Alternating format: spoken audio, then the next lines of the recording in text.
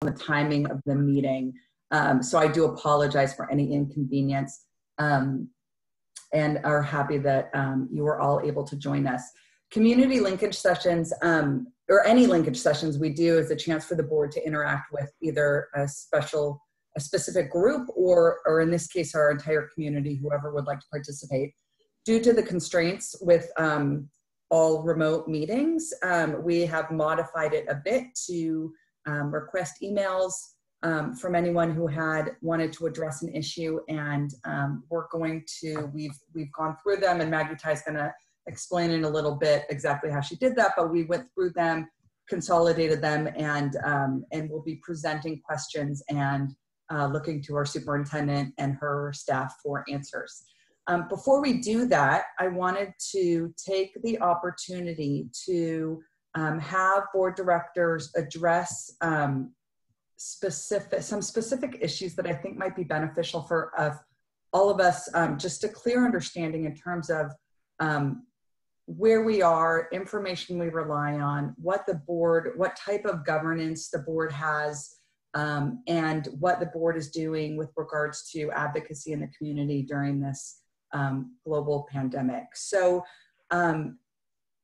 first up, I have asked, sorry, just looking around at different windows here. I have asked Director D'Souza to give a brief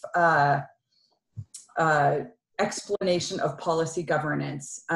So David, please take it away. Sure. Thank you, Deborah, and thank you to all the participants for attending this community linkage. Policy governance describes the way the board and the superintendent work together. School districts are very heavily regulated by a lot of legal governance and legal legislation that defines how we do things, how we spend money, how boards interoperate with their superintendent. Policy governance is the way we bring together the legal side of what we need to do, as well as the mission, vision, and values of our school district into one way of thinking about how we work with our superintendent. And as anyone who's worked with professionals and great people, you know you shouldn't be in the position of micromanaging. And policy governance helps the board separate what it does at a high goal level.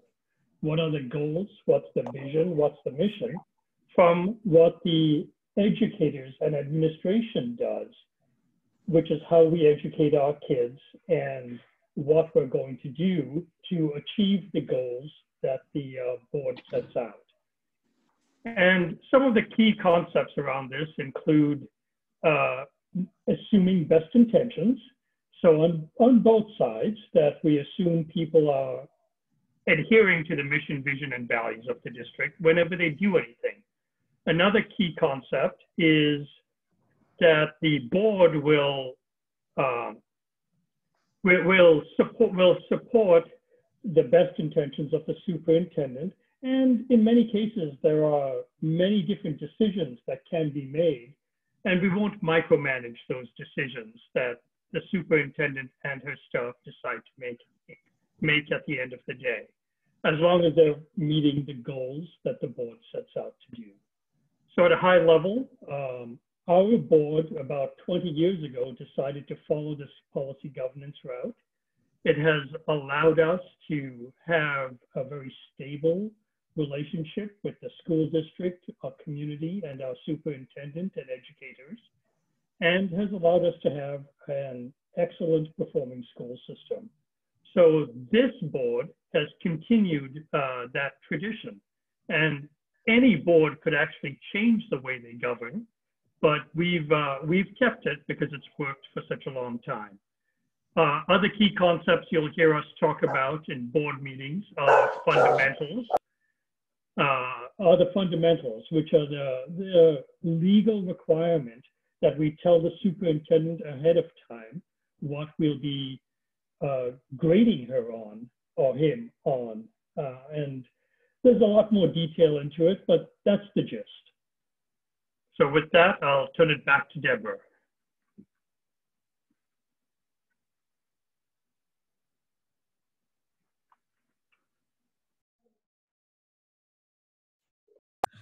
Thank you, Brian.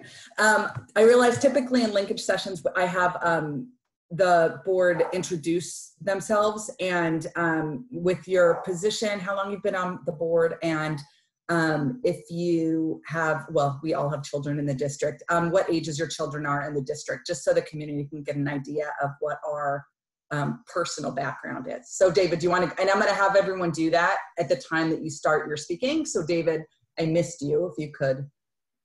Sure. I've had 3 kids go through the district. 2 of them are now in college, and I've got a 3rd one in high school. And this is you're serving yourself. Oh, sorry. Yeah, this is my 2nd term on the board, so it's been about 5 years now. Thank you so much. All right, and thank you for that explanation. Next, we are going to hear from Director Janini Upton with regards to statewide advocacy. Thank you, President Lurie. So I'm Brian Janini Upton. I've been on the board 3 years now, so I'm 3 years into my 1st term. And my wife and I have an incoming Islander middle school student. Yay! And we just got our schedule today, so we're very excited.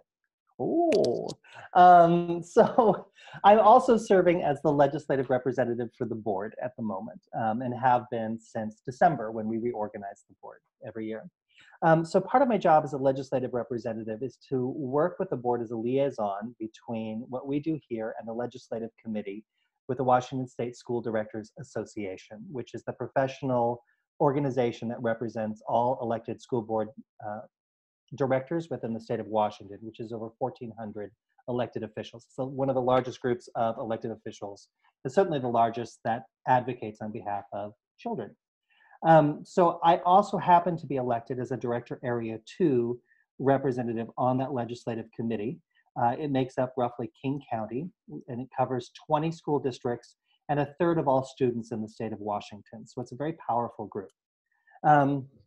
And the legislative committee itself represents all 11 districts across the state of Washington and the, I guess, 1.2 million students in the state of Washington. So our outreach begins, and we're going to start this process here very soon with our board, at a local level of looking at the legislative positions and permanent positions within the suite offered to us through the Washington State School Directors Association. Our association then advocates on our behalf throughout the year and throughout the legislative sessions, but then also provides us resources to interact and advocate locally.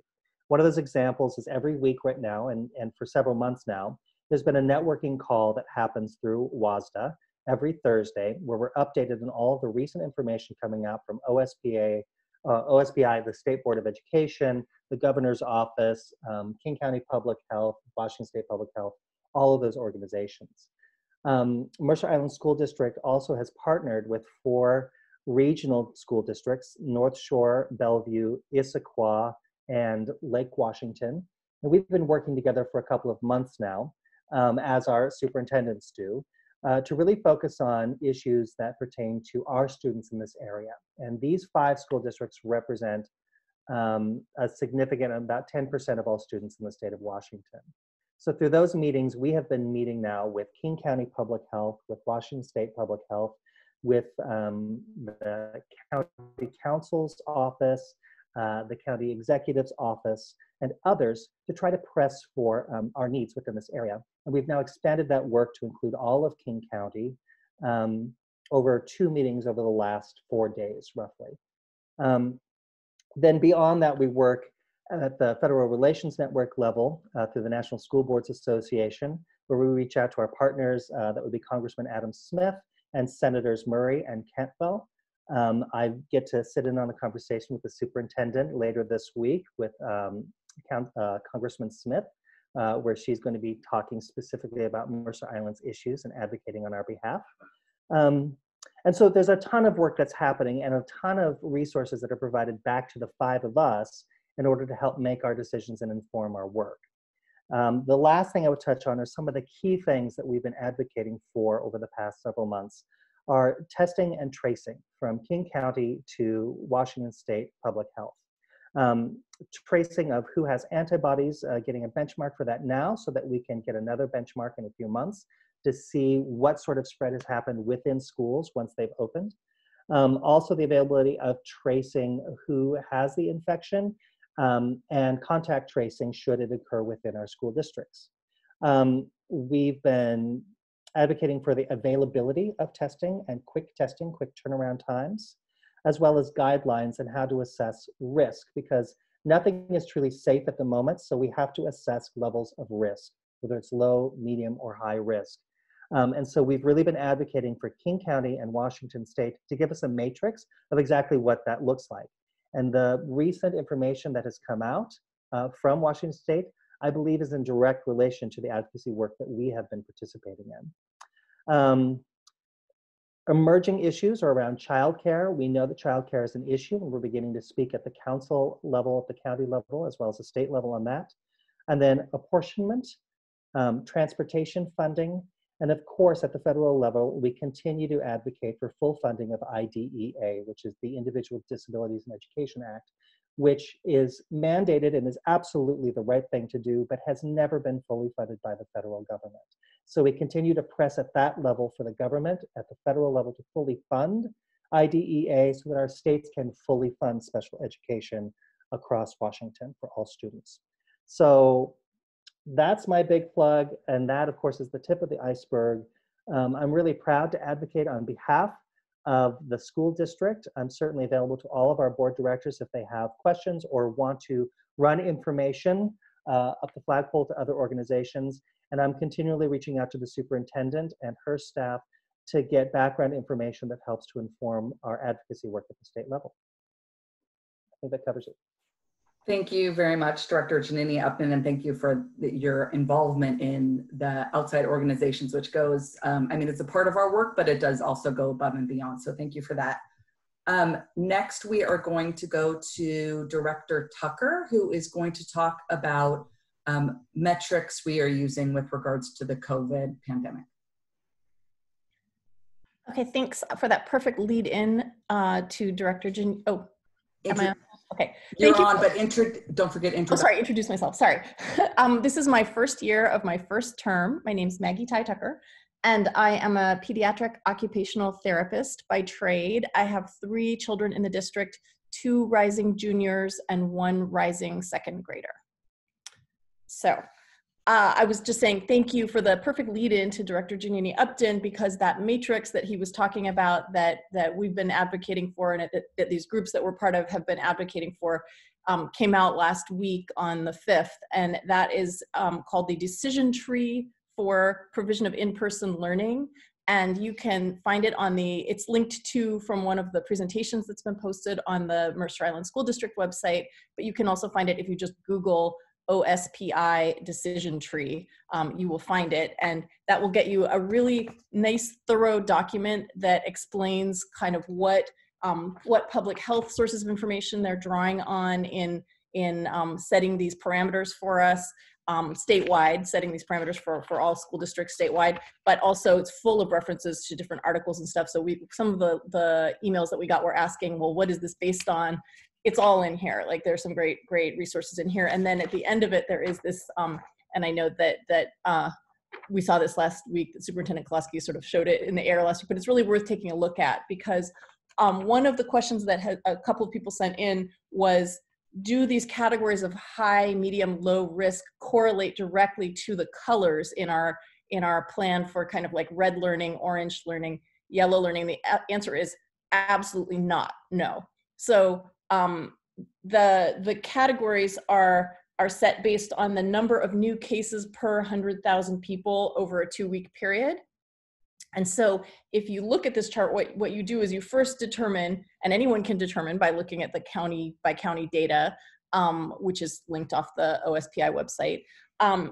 You first determine like which of these categories are you in. And then when you are at a category that is like moderate to low risk, you know, and the state and state public health officials will be making recommendations about when it might be considered possible to go back to school in person in some group capacity, right? Then that triggers like a next portion of the decision tree. And the next portion of the decision tree has to do with what resources do you have available? What is the spacing? Can you keep the 6 feet distance between students? and students and teachers? Do you have enough equipment, et cetera? And then that then triggers another decision tree, which is, is the school and is the healthcare system, are they both ready to be monitoring the health of students and be ready to respond to a potential COVID outbreak? And so only when you've kind of got like a green light on all of the relevant factors can you then begin in-person learning on other than just a one-by-one kind of basis. So, so this is a really helpful thing, I think, for parents to see, so that they understand some of kind of what's going on behind the scenes as people are making these decisions. And it was very helpful, I think, for our district to receive it, because we've all along been, the district has all along been asking for and receiving advice from King County Public Health, which has been fantastic, and from OSPI and from the state public health officials. But to have every district in the state doing that independently doesn't really make sense. It's much better to have this kind of like consistent statewide matrix being applied that is at the same time responsive based on the level of disease outbreak in that county. So that's that.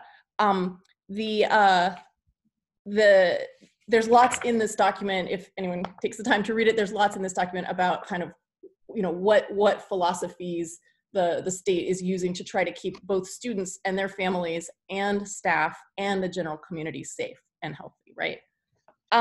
The other thing I just wanted to mention is that at one of these WASDA statewide meetings that Director Janini Upton mentioned last week, the executive director, Tim Garchow mentioned that that he had talked to the 3 insurance companies that provide insurance for almost every school district in Washington state, and that they uniformly said that they would not cover claims that resulted in a school district kind of going rogue off of this plan and exceeding the safe level of back to school allowed for by this matrix.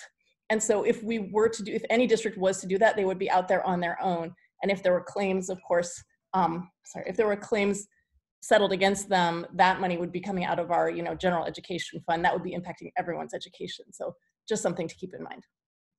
That's it. Okay, thank you so much. Perfect timing. I was just gonna give you the warning, but thank you so much. I've asked people to limit their comments to a certain time so that we can get through all the information we want to today.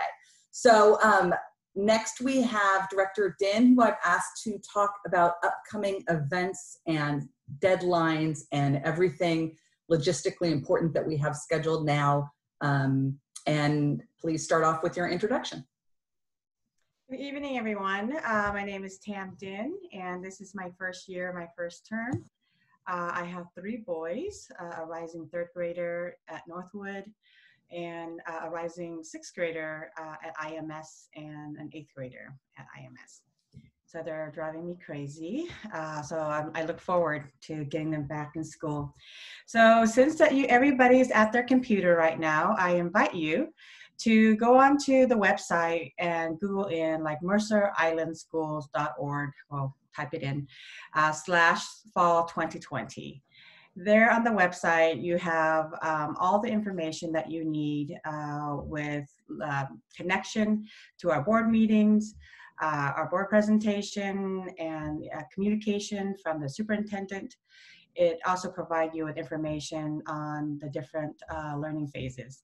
And then on your side of the website, there's all the upcoming events. So this is really helpful for you to keep track of and see where you can participate in this process. So what we have coming up, in August 12th is a special board special meeting. And then I think what parents would really be interested in is the Zoom Q&A for families on MI Online at 6:30 on tomorrow. And then there will be a regular board meeting on the 13th. And then we'll also have a special education parent webinar on the 19th. And then it also goes out to a couple of days in the first week of September for you to, just to know what is happening in the district. So if you don't find the information that you need on this website, you can always email the superintendent and also email the board for any further clarification. Thank you. Thank you so much, Director Din. And please assume that while the events might look different this year, events are happening, back to school and welcomes, and we're doing our best to proceed with as much community as possible. It's just going to look a little different. So things are being planned as we speak, and things are added to the calendar, I'm sure, almost daily. So please check that out, and thank you, Tam, for pointing us to that website. Ann Reeves did link it in the chat. Bookmark it so that you have easy access to that. Before I talk about my things, I'm going to ask our 2 student representatives to introduce themselves, and I'm going to ask Paul. I'm looking for you, Paul. I didn't move. There you are. Okay, sorry, on my screen you moved. I'm going to ask Paul to go first and describe what a student representative does on the school board. Okay, so I'm Paul Noon, and I'm the senior student representative. I served as a junior last year, so this is my second year. I don't have any children in the district. And so pretty much as like a student representative, to keep it short, we pretty much advocate for student voice across the district. So we spend a lot of time gathering input from students from kindergarten all the way through the high school, and kind of share their voice at lots of committee meetings, a lot of the school board meetings, and kind of just give input to the adults in the room from what the students are thinking. Thank you, Paul. And Morgan? Hi, I'm Morgan. I'm the rising junior student representative, and I'm pretty brand new here, so I'm still kind of learning from Paul, like what the role of a representative is, but I'm definitely just providing kind of student perspective is, I think, the main goal that I have, so yeah. Thank you, Morgan, for joining us. She actually isn't even officially on the job yet until our first meeting in September, so thank you for joining us. Paul and Morgan have been joining us for many of these meetings this summer and have been involved on some committees, and we really value their voice. My name's Deborah Lurie. I'm the president of the school board this year. It is my end of third year, right? On the board, same as Director Janini Upton, however long that's been. None of us planned on being on the board during a global pandemic. So this has thrown us all for a loop, and we are getting through it as best as we can. On that note, I just wanted to talk about a couple of things, and then the rest of the time, don't worry, we'll be going to questions that you have asked. I want to direct, and Andrews, if you could link this, I did not give him a heads up, so give him a minute. Board Policy 4020, it's mutual respect and civility. As Director D'Souza stated, one of the main roles for the school board is to develop policy and determine priorities for our student body. And as part of that, the board has developed, actually recently in the last couple of years, developed a mutual respect and civility policy.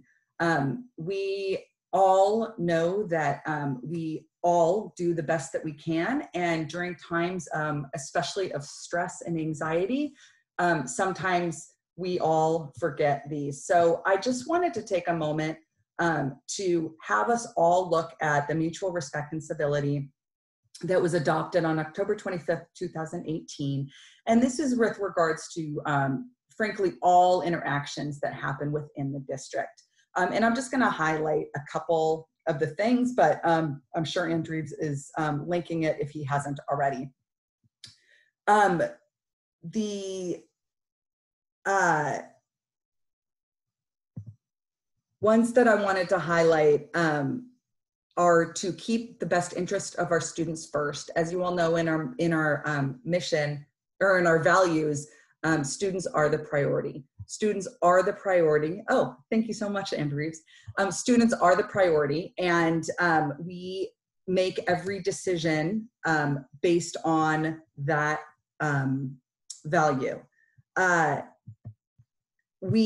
Another issue, or another one that I want to bring to everyone's attention is the second bullet point: go to the source of the concern when confronted with a problem or someone who is in position to address the concern. As again, Director D'Souza explained to us about policy governance, the board really is responsible for policy, approving and monitoring the budget, and then overseeing our superintendent. Our superintendent is in charge of all operations, and then she delegates her authority to her administrative team, her leadership team, and the school principal, which includes the school principals, and then the school principals down to the, not down to, but to the classroom teacher, and the person, when I say down to, that has the closest contact with the information. So we really, really encourage the community to reach out to the person closest to the concern, not only because it is respectful to do that, but also we believe that that person's in the best position to address the concern. If you don't know who that is, that's okay. Reach out to whoever it is, and then we will forward that your concern or problem to the appropriate person. So asking who it is certainly not a problem, but we value the professionalism of our classroom teachers. And for any questions that you might have with regards to what's happening in the classroom, we strongly encourage you, and frankly have created this policy so that we all go to the classroom teacher first, and hopefully your concern can be addressed there. And if not, then it can go further, but that's where we want it to go. Our teachers are our educational experts, and we rely on them to make the best decisions. We realize that it's frustrating right now because there's so many changes, and you don't necessarily, in fact, you don't know who your classroom teacher is. I didn't know that the middle school schedules went out today. So now you've got the middle schoolers have some names that they can reach out to. But in the meantime, if it's individual questions, reach out to your principal. If the principal isn't the right person, they will direct it to someone who can help you. And so it's just, we appreciate your assistance and cooperation with that. Sorry, I'm going from screen to screen. 1 second, sorry, lost my document.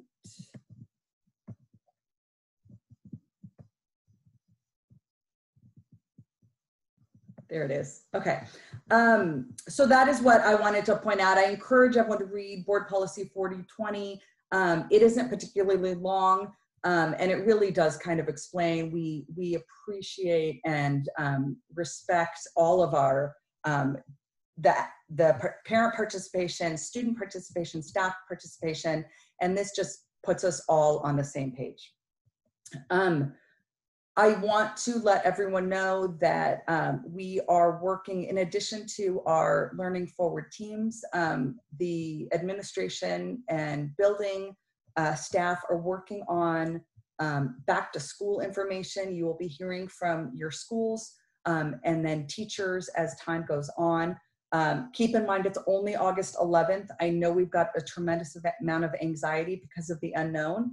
But things are getting planned as we speak, and as they're planned and they're ready to roll out, that information is getting communicated to families. So it certainly is okay to ask about it, but please just assume that all of these events that we normally have that welcome us back to the new school year are happening.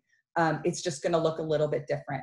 I know that elementary principals and associate principals have already started sending out Zoom or short little webinars about different topics, one of which they mentioned school supplies. So all this information is going to be coming. If it's something you feel like you need an answer to immediately, feel free to reach out to your building staff. We understand that this is a challenging time for all of us. It is with tremendous gratitude that I want to thank our parent volunteers, our teachers and staff, and our leadership team led by Superintendent Kolaski. They have basically given up their summer to prepare for our school year. We know spring was a challenge. It was a tremendous challenge for all of us, and something none of us, I don't think any of us, maybe Director D'Souza, but none of us saw coming in terms of a worldwide pandemic. And I'm just teasing him, but and we had to pivot really on a dime. We keep using the phrase building an airplane while flying, you know, at 30,000 feet. So that's what happened. We know there were a lot of frustrations and a lot of failures, but we also learned from a lot of these failures. And we believe that this school year, we're going to start off, the leadership team and all of the staff have been working hard to in professional development with regards to online teaching, online learning, the different platforms our teachers and staff are going to be using to interact with our students. All of these things are of tremendous priority. And so thank you to our parent volunteers who volunteered on Learning Forward teams, to our teachers who don't work during the summer typically, who volunteered on these Learning Forward teams. So we appreciate you. Thank you for your hard work. And we are grateful that you are dedicated to our students. The final thing I want to talk about, sorry, I'm just looking at the clock. Oops, I'm running over. Okay, last thing is we know that parents are struggling. As Director Janini Upton talked about childcare, the school's going to be focusing on making sure that anyone who receives free and reduced lunch continues to receive free and reduced lunch. We are concerned first about our students' physical and emotional well-being. That being said, we know that our students are healthiest when the parents supporting them are healthy too. So we have our PTA and PTA Council is working hard to reimagine the PTA and be able to provide supports and different kinds of programming and supports for this school year, because it's going to look so different. So just if you have ideas or questions with regards to what typically falls under PTA and want to get involved, please reach out to the leadership, the PTA leadership of your school. I'm sure they would be happy to have volunteers, and we'll be looking for volunteers to support, especially our parents. And we are grateful for their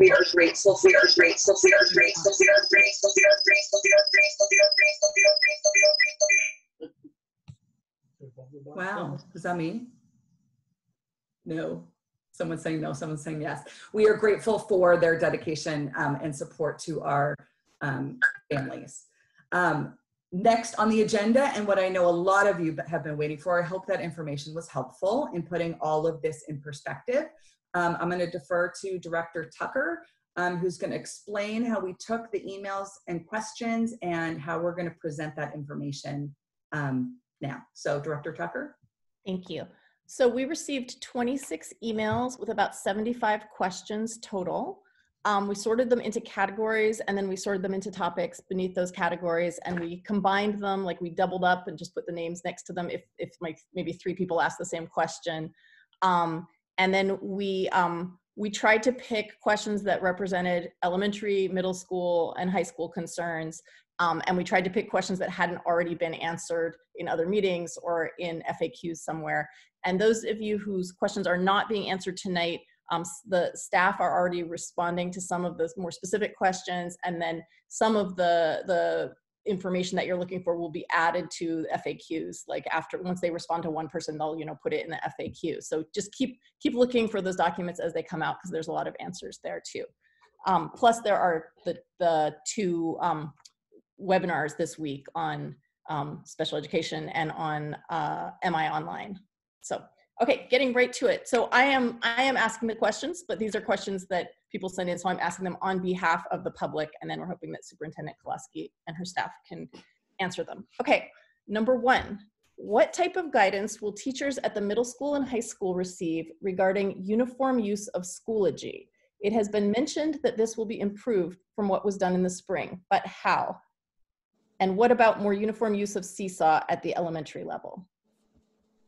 So yes, absolutely. The work has started on this, and I am going to ask Jamie Prescott, who is our Director in Learning Services, who is also over our professional development. So Jamie, do you want to give a little description of some of the things that are already in play that I know you sent out to teachers this week? Absolutely. So I am blessed to work with an amazing team of instructional coaches and instructional technology coaches who have worked tirelessly over the summer to take into account the feedback from last spring, a variety of different parent and student surveys, staff survey data, and then input from each of the Learning Forward teams to then distill down and come up with some common expectations. The schools are still working on some of the expectations that will be supported by administrators, but as far as common professional development, we launched today for the first time. We've never launched PD early, but we launched it today, which is technically the first day of this school year as far as payroll goes. We launched today an opportunity for all staff to participate in 2 required trainings. So every staff at middle and high will receive an hour training on Schoology and an hour on Zoom for common expectations, setting up classes. Even staff who have been doing it for a long time are doing and engaging in these 2 required classes that have been designed and curated by our ITCs, Kat Kujak and Clay Lahery at the middle school and high school, who worked in coordination and serving on those Learning Forward teams to make sure that there is consistency. So every single secondary teacher will receive those 2 trainings. As far as Seesaw at the elementary and Google Classroom in 3.5, same thing goes. Kara Millsap, Julie Hovind have been working and have posted, and every elementary teacher will receive required training in their learning management system and in Zoom. And then it will be reinforced and supported by building administrators during the other professional development that occurs at the beginning of the year. Principals, are there things that you want to add on in terms of what conversations you've had with your Learning Forward teams?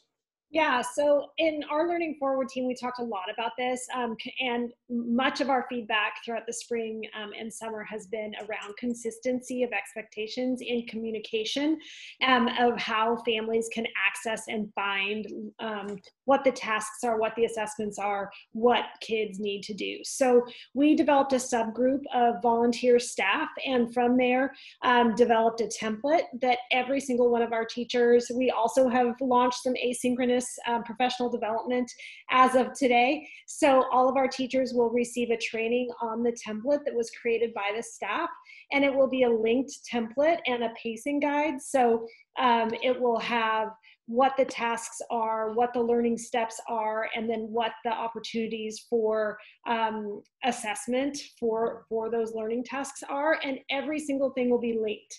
So every family will be able to count on the same template from every one of their 6 teachers. And so it will be super consistent. It will be published similarly, and that will all link back into Schoology. So we're real excited about this opportunity to add consistency for our both our staff, our students, and our families. So we think it's going to be a real benefit. And building off of it.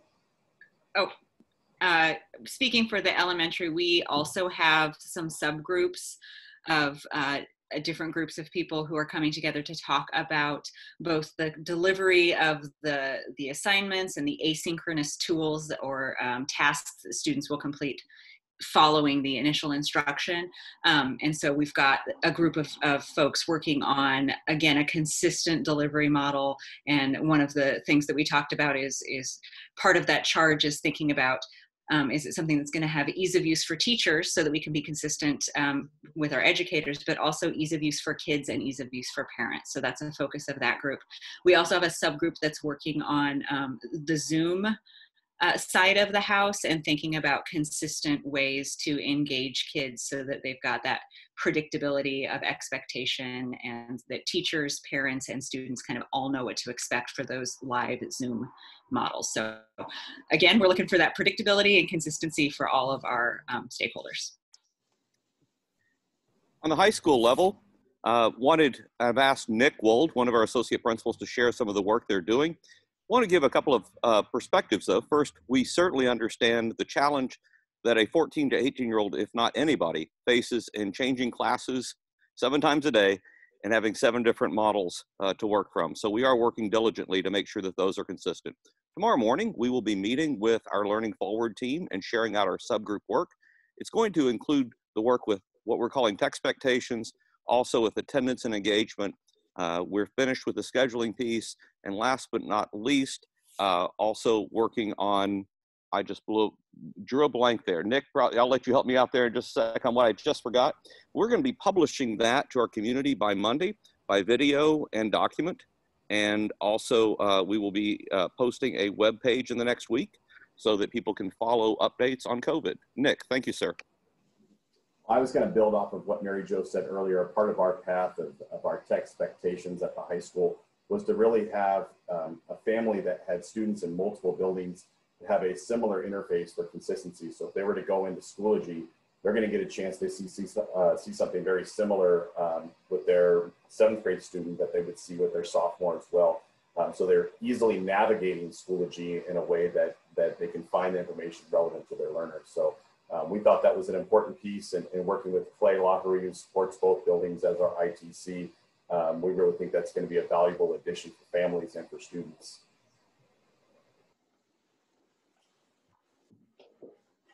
That's great. Does anyone have anything to add? Nope. Okay, I'm going to keep it going because we've got 8 of these questions and I'm not sure if we're going to be able to get to all of them. Next question. Is read online all year also an option at the middle school and high school level? If so, when will more information be coming out about that, including sign-up deadlines and sign-up procedures? And then there's a follow-up question to that, which is if a family chooses read online all year and later school does adopt an orange or yellow learning plan, can the family then switch back to the zoned learning plan? So Read Learning is, of course, our remote, and it's what we are starting in for all of our classrooms. It's what our classrooms are going to be come September, and it is going to be set up with classes that can then hopefully be able to do some transitioning into some in-person. We heard a great interest, particularly from our elementary folks, all along the way. We heard back in the spring from parents who, before we even closed, were expressing a concern about having their child come back in the building. And so that actually led us to go down the path of an ALE, an alternative learning experience for kids, where they wouldn't be in buildings, and more on that later. And you'll have a whole webinar on that if you want to attend. Read Learning, we knew we had to create a robust learning model that would serve all of our students, or potentially some of our students, if as this pandemic continues and pivots, we need to be able to pivot as well. So if we get to a point where we are somewhat open, we might have to pull back and close some schools, some classes, some sections. And so we want to be able to pivot to that read with consistent classes. I'm going to let Fred address the, is it an option for our middle and high school, and give an explanation of why that is. Thanks, Superintendent Kolaski. One of the challenges at the middle school and high school, of course, is that our students are attending several classes throughout the day, up to 7 at the high school and 6 at the middle school. And so the difference really in why we opened up the read as an all-day option to the extent possible by the district for elementary is because those students are in a cohort all day long with their teacher. And so with more predictability, we can potentially, and I'll be meeting with the elementary principals on Thursday to review the information that our families have sent back, but it's much easier to create those cohorts by grade level at the elementary. At the high school, it's much more challenging because students have different schedules. So the read remote learning really isn't available in the same way for middle school and high school. And so it really goes back to, we've always had what we call web classes, and those are our World Wide Web or online classes. We've shifted that for our high school and our middle school to call it My Online. And so students who are really looking for a pure online option, that would be handled through My Online. We're encouraging all families K through 12, especially since we are starting in a read remote environment anyway, to take advantage of the awesome teachers and the incredible changes that we've made since last spring to really enhance our programming. but we know some families have already notified us that they're reluctant, that they don't really want their students to return to class, even if we do have that option. So unfortunately, at the middle school and high school, we just can't make that same option even available. Oops. Thank you for that explanation. Okay, question number 3. At the high school level, what is going on with AP classes, honors classes, and lab sciences? What type of arrangements, if any, are being made so that these can take place? Will any AP classes be available on My Online? And finally, will any graduation requirements be changed for the class of 2022? That's like 5 questions. That is a lot of questions. Graduation requirements, not as of yet. We know that there was waivers that we applied for some students for 2020 graduates. We will continue to monitor to see how that does play out for all of our senior class. Paul, watch with us so we know what's happening for students. We do anticipate that there could be potentially some waivers for students as needed, but right now it is still the 24 credits as we are always used to.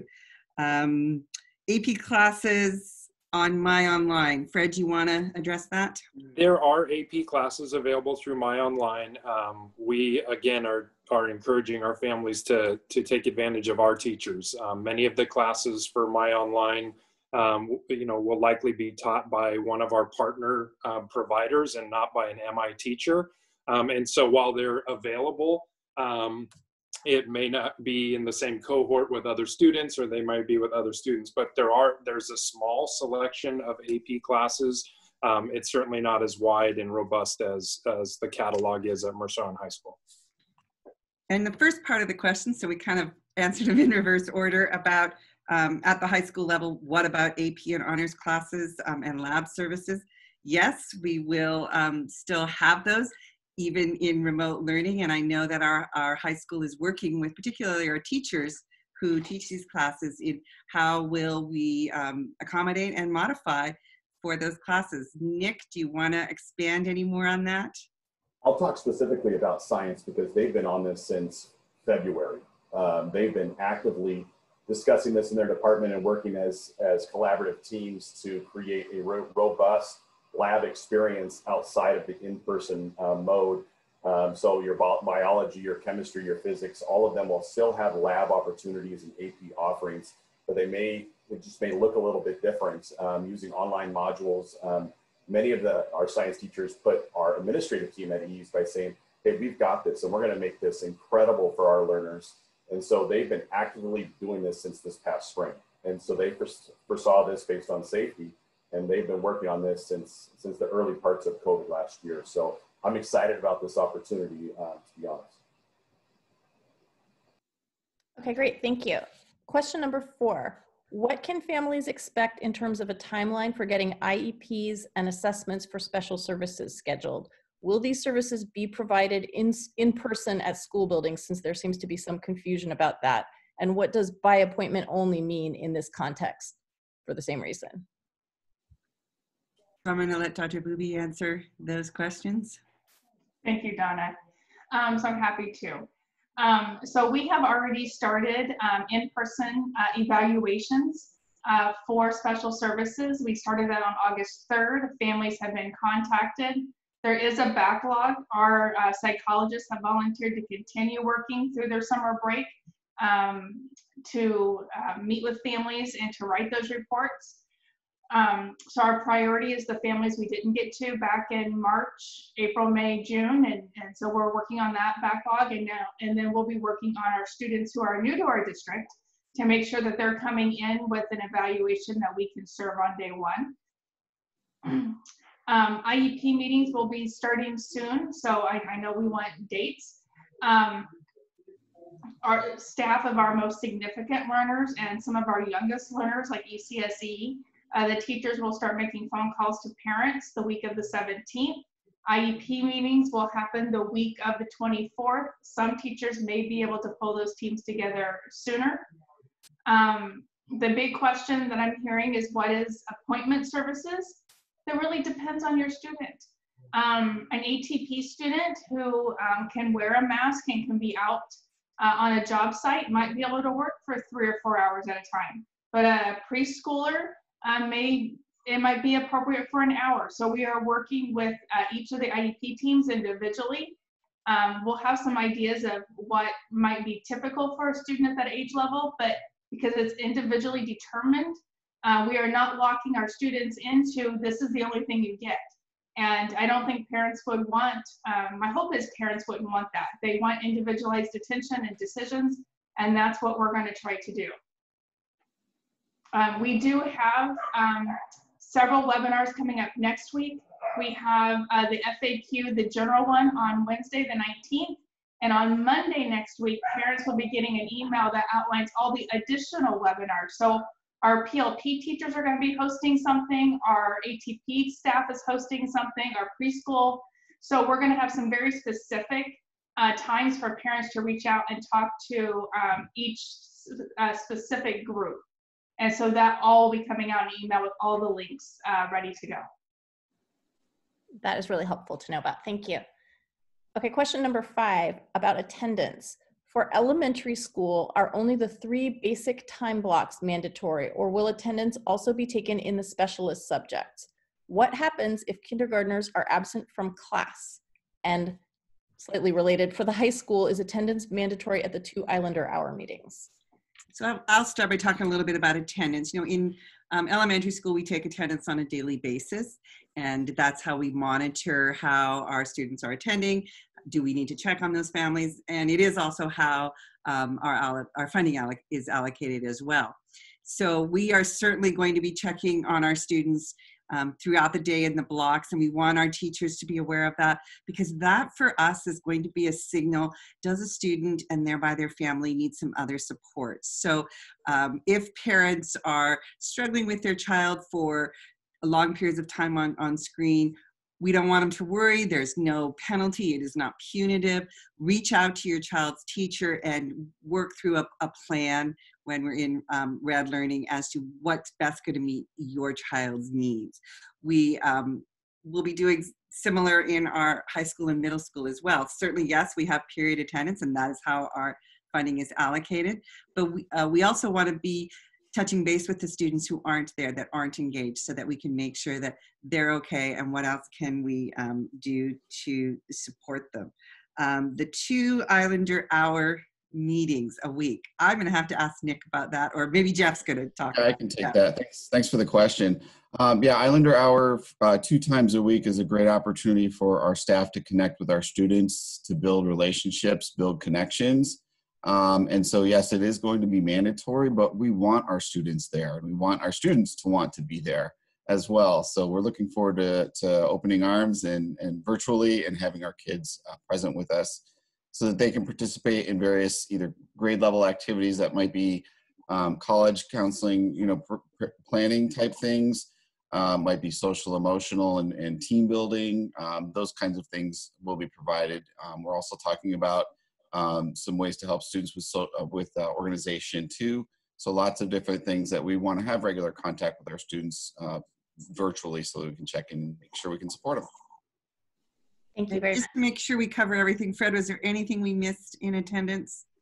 Oh, no, I think that covers it. And the teams are finalizing some of the, you know, final parameters. People want, you know, tight boundaries, but we have to remind everyone that attendance isn't always about just being there. It's also about being present and engaging.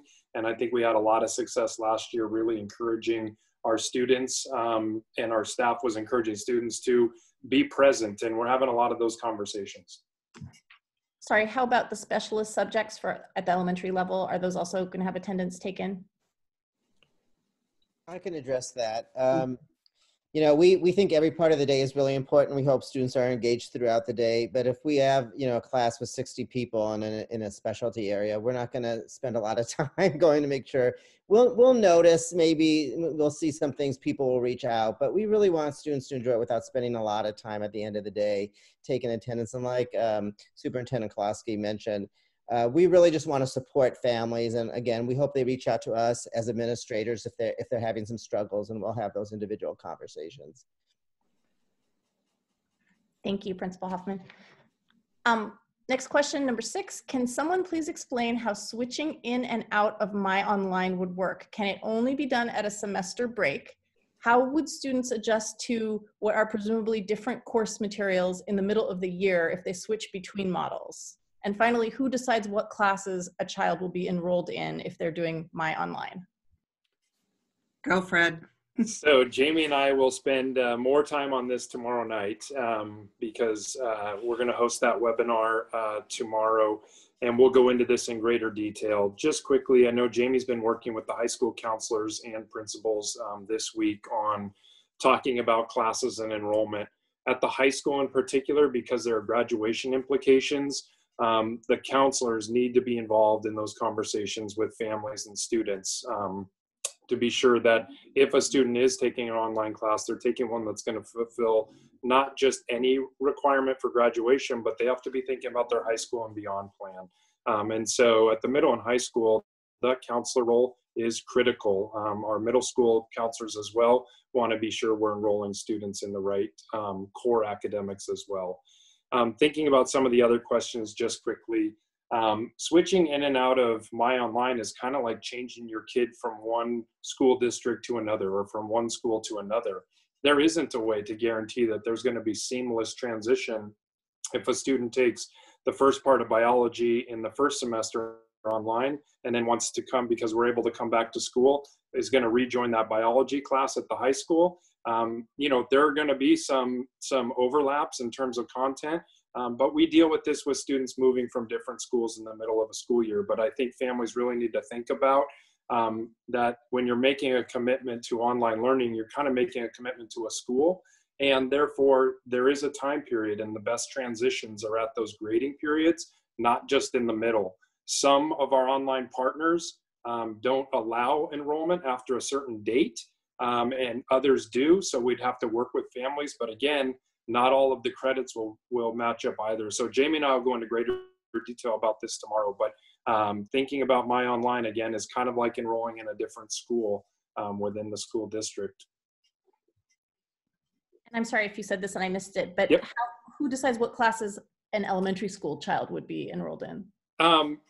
Typically the provider, if we're able to offer it as a school district, we'll have our own teacher who would be teaching, but more than likely with My Online, we'd likely be partnering with one of our partners, and we'd be assigning a student to one of the partners based on space availability.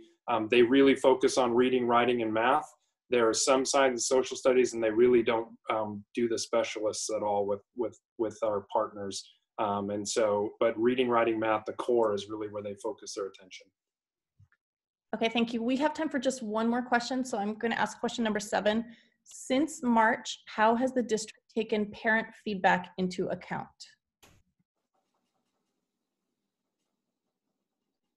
So we, let's just start with email. We've received a lot of emails, and they all have been read and answered when we can. Sent if there are things that specific administrators can answer, we've sent them to those, and we're continuing to do that even with some of the ones that were recently sent. We had a survey, and we did more than one survey. We did lots of surveys, and we took all the feedback, particularly from our crisis mode that we went into in March to pivot our system and close our schools. And we listened to our parents, we listened to our students, and we heard loud and clear the pieces that didn't work for families and students and what they really were looking for in a remote learning model. Things that we clearly heard were more synchronous learning daily for students, and that's why the RED models have been built the way they had. We definitely heard consistency in the student platforms and ease of usability, and having kids, parents, and teachers having things in the same place so that everyone could find them. The new specifications about FaceTime, being able to see each other, we heard way back early on, you know, we don't want to come back. We're looking for an online model similar to the Washington Virtual Academy, but I really want to stay in Mercer Island. That was how My Online was created. We are considering the RED learning option for our elementary kids. We heard loud and clear when we surveyed parents and in a lot of emails that, gosh, you know, is it possible to do this? And so we are investigating that. We're collecting the information on it. We do have to have enough students to move a teacher into a Red Learning All Year model. And we are not sure if we're there yet, but we are collecting that data and hope to have more information on that later. Parents were on all of our Learning Forward committees along with staff. We continue to work with our PTA and reaching out to them on a regular basis, and really just continue to get the feedback, listen to it, do what we can to pivot, try to respond to the pieces that are overarching for all. We know that there's lots of individual concerns, and we continue to encourage you, as President Lurie said at the beginning, to reach out to your individual school sites for support if you have a question or concern that's specific to your student. I just wanted to say thank you all for your responses. I think that was very helpful. And Director Tucker, thank you so much for collecting them and paraphrasing them and getting that out in such a direct way. We are, 6:31. All right, so where I knew we were coming up. Last thing I want to say is we will get back to school when our community as a whole wears masks. Please, please, please wear masks. Encourage especially your teenagers to wear masks. Morgan and Paul, please encourage your buddies to wear masks and abide by the 6-foot distance. We all want our students back in school, and that is the way it's going to happen. And until then, we are here for you. Our administrative team is amazing. Our teachers are amazing. If we can't solve the problem, we will do everything we can to help. We have, as you know, the community partners with MIYFS, with the Schools Foundation, Boys and Girls Club, JCC. There's some other private organizations that are providing support during the day, especially for working parents. And frankly, our great community of people who are willing to step up and help their neighbor. So please don't suffer in silence. Reach out to us if you have concerns. We know there's going to be issues. Just please don't suffer in silence, and let us point you in the right direction or offer suggestions and solutions, which we will do as we have them. So thank you everyone for your time. Appreciate your hard work, and look forward to seeing many of you at our regularly scheduled board meeting tomorrow. So, all right, have a good night, everyone. Oh, good, okay, thank you.